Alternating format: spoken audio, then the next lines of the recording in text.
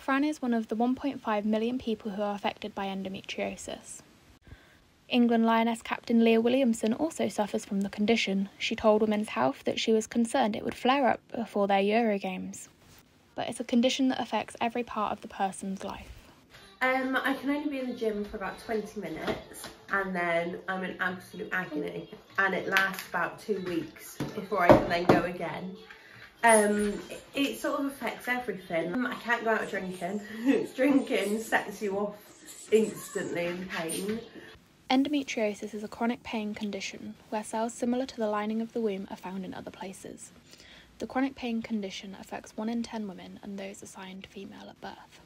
Those that suffer from the condition often experience symptoms such as pelvic pain, period pains that stop them doing normal activities, difficulty getting pregnant, as well as many others. In recent research, it shows that it takes an average of 7.5 years to get a firm diagnosis of endometriosis.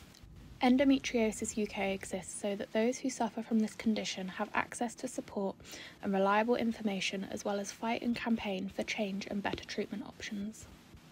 For me, the main thing is just making sure that so many young women know more about their bodies, because the impacts of not knowing about endometriosis when you're in your late 20s or early 30s can be devastating.